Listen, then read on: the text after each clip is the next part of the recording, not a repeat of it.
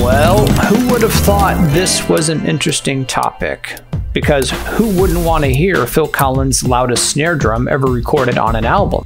We love the guy. He's one of the most underrated drummers ever, and sadly, many people either ignore his playing or brush it off simply because it's sometimes encapsulated by commercially successful pop songs. But if you listen carefully, he's awesome, and not just technically. His producing skills are outstanding as well. It's not easy to get a drum kit to sound great, and you get extra points if you can craft your own sound like Phil Collins. He deserves a lot of credit for shaping the 80s, along with musical giants such as Trevor Horn. For those that don't know, Phil Collins' career essentially started to lift off after he joined the band Genesis in 1970 to become their fourth drummer. And here's a fun fact. Before even joining Genesis, he was invited to audition for a new band in 1968 that was being formed by a singer named John Anderson. You may have heard of the band. They're called Yes. But for some reason, Phil Collins decided not to show up for the audition. Just imagine how different progressive rock would have evolved if he would have joined Yes. Needless to say, Genesis went on to do great things, and while Phil Collins eventually became more popular as a singer after Peter Gabriel left Genesis to pursue his solo career, he was always a drummer first. Everything Phil Collins recorded always featured a carefully crafted percussive element, whether he was programming a drum machine or miking up an entire kit and processing it through our favorite drum effect, the AMS RMX 16. This brings us now to Phil Collins' loudest snare drum.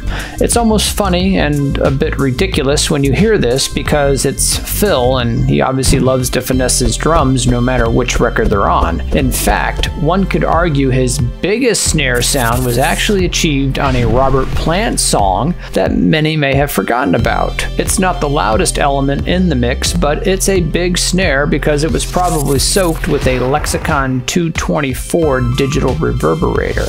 Check it out. Here's the snare hit from Robert Plant's In the Mood, played by Phil Collins.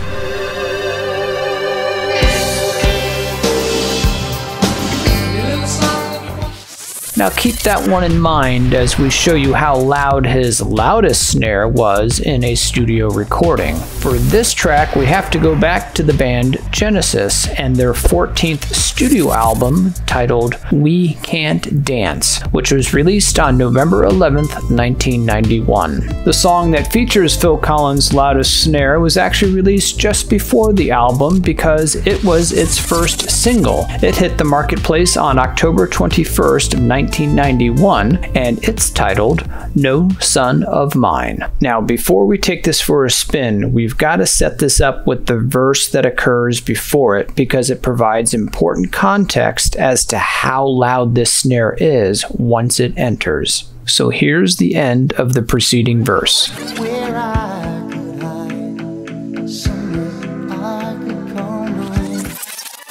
And here's the snare entering.